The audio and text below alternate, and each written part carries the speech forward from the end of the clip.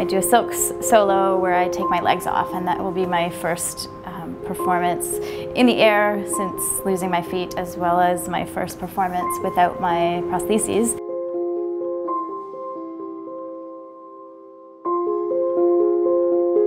I'm Erin Ball. I'm from Kingston, Ontario, and I'm a circus artist.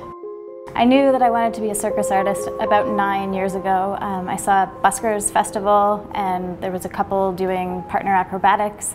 The flyer was on top of the bass's arm in a handstand, and I just thought it was the most amazing thing.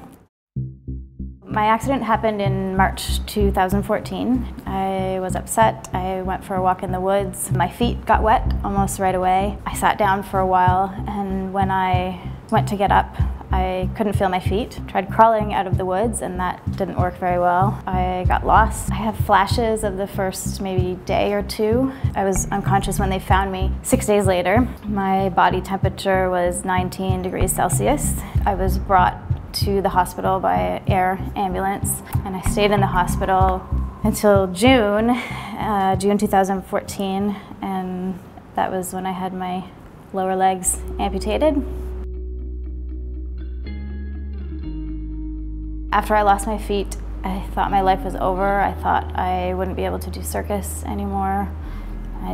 Movement was such a big part of my life that I didn't see what was left. Something shifted, and I'm not entirely sure what. I made a decision that I wanted to get out of the hospital, and I wanted to live, and for me, living includes circus.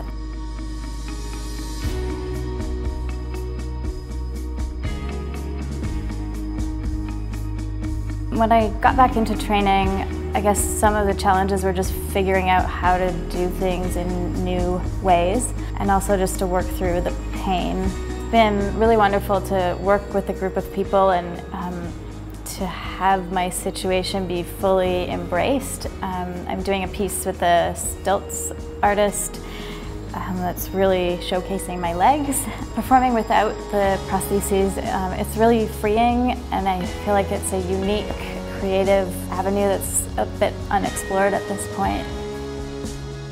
I just want to show people that after difficult situations happen, or for anybody that's in my situation or in another situation and can't see past that or can't see a way out, that there can be life after, and it can be wonderful.